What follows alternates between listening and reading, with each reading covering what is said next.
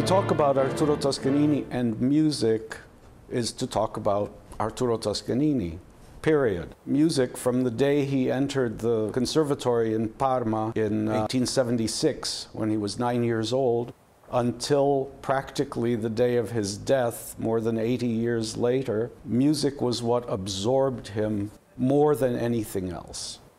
His dedication to his art was total and almost all-consuming through almost his entire life. The Milanese dialect poet Delio Tessa, who was a friend of the Toscanini family, described how when you would talk with Toscanini, he would listen very interestedly, but at a certain point he would sort of fade out.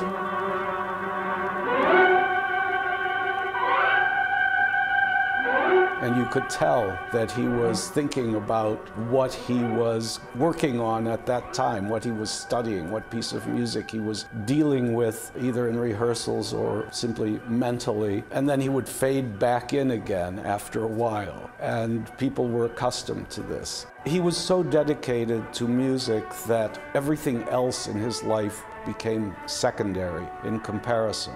His concept of his responsibility as a musician was something bordering on religious fanaticism.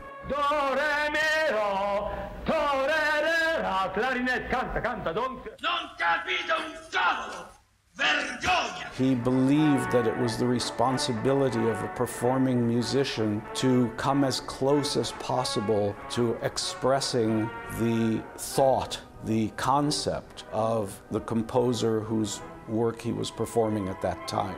It was really an all-consuming passion for him. And in fact, his reputation as being very tough on orchestras, on being very demanding with singers when he worked with them and so on, was an extension of his own very intense dedication to music.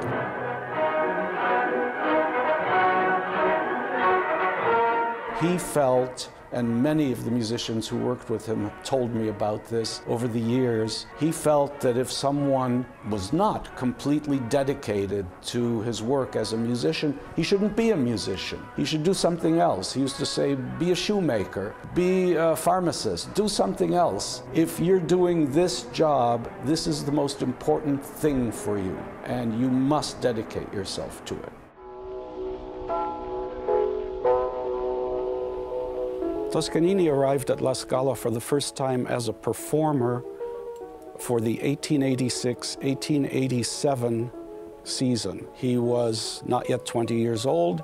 He played at the world premiere of Verdi's Otello, second cello. He followed the rehearsals led by Verdi and the conductor Franco Faccio. He came here for the first time to conduct in 1896 at the age of 29, conducted a series of concerts that were tremendously successful, so successful that he was then invited to become principal conductor, what we would today call music director and artistic director of La Scala, beginning with the 1898-1899 season. He immediately implemented a number of changes at La Scala. He had the laterally opening velvet curtain installed to replace the painted front drops. He conducted here for 5 seasons in a row. He left in 1903 after one of many disputes with the management, but returned 2 years later, actually 3 years later, 1906-1907 season.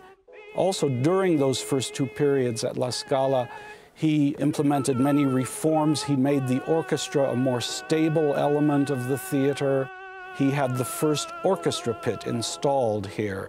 Importance of the orchestra was becoming greater and greater during that period. It was important to have the orchestra lowered so that they wouldn't drown out what was happening on stage.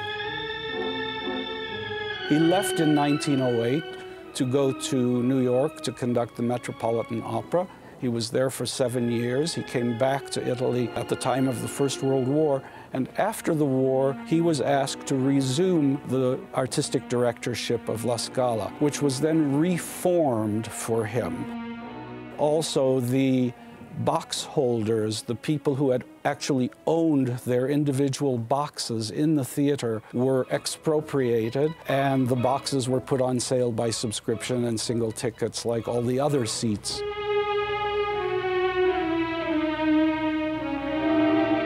He conducted 8 very, very important seasons here that many regard as the golden age of La Scala. He conducted the world premiere of Puccini's Turandot in 1926, Puccini's last opera, which the composer died before having finished the last scene. And many other works by Italian composers, many of them have since fallen out of the repertoire, but were important in their time.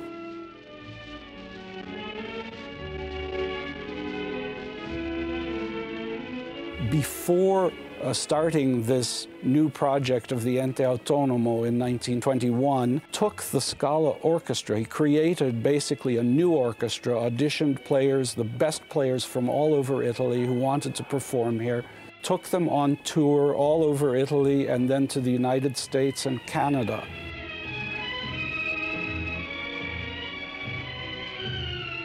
After having been attacked by fascist hooligans in 1931, he refused to perform again in Italy. He said, "I will not perform here again until the regime and the monarchy, which has permitted the regime to hold power, are eliminated." And he came back in 1946, after the Second World War, at the age of 79, to conduct the reopening inaugural concerts of La Scala, which had been restored after the Allied bomb damage of 1943. That was really probably the culminating moment of his entire career.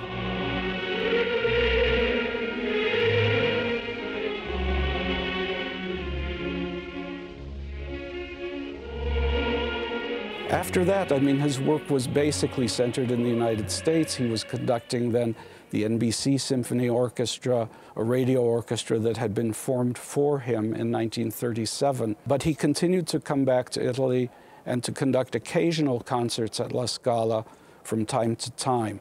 His last concert here took place on the 19th of September, 1952. He was 85 years old. He gave an all-Wagner concert that was attended by more people than could legitimately fit inside the theater. Ci colleghiamo con il Teatro alla Scala di Milano. Suonare con Toscanini è sempre un fatto eccezionale, anche per noi. Il concerto di Toscanini alla Scala, in quel teatro che è suo più di ogni altro. Toscanini appartiene sì a tutto il mondo, ma Milano e la Scala avanzano, come dire, i diritti di una affettuosa esclusiva. Toscanini created a new way of approaching opera.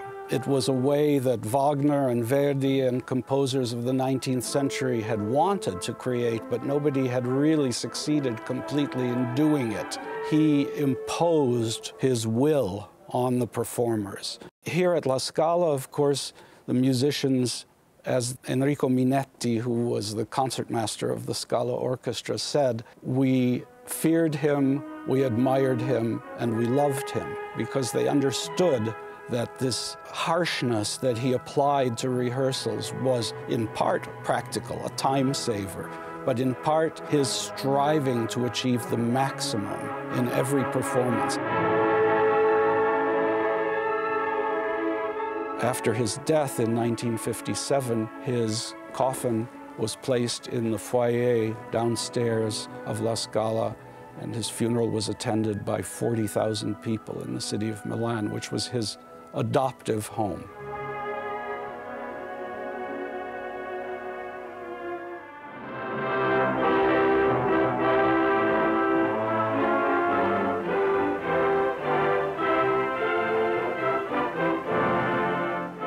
Toscanini was already famous when he became conductor of La Scala in 1898, famous within Italy, and within a few years his fame had spread all over Europe and even to America.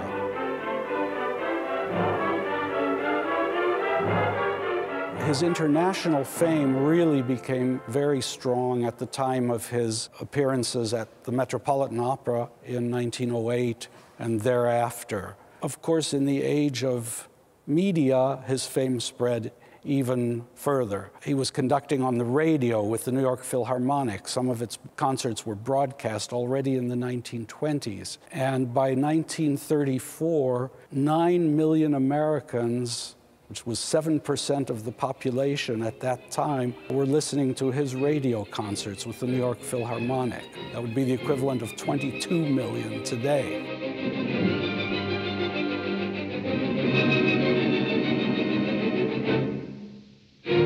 By 1930, when he was the first non-German school conductor to work at the Bayreuth Festival, the Wagner Festival in Germany, and then conducting elsewhere across Europe as guest conductor and not only within Italy and the United States.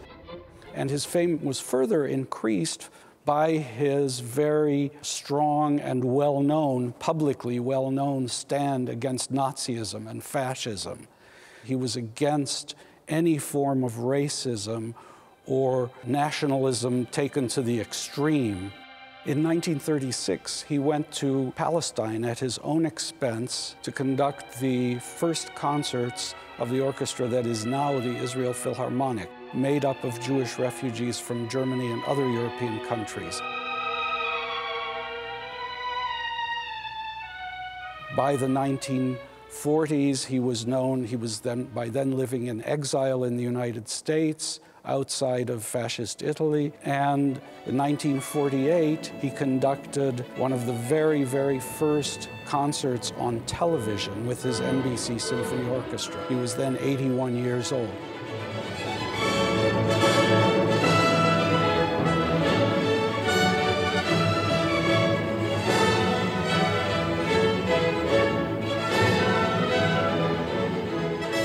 He didn't do it for the fame. He did it because he wanted music to reach as many people as possible all over the world. He felt that that was his mission in life. And by the time of his retirement in 1954, they say that 70% of the entire population of the United States knew the name Toscanini and that he was a conductor, even if they knew nothing about music. I'm sure that that percentage was even higher in Italy at the time.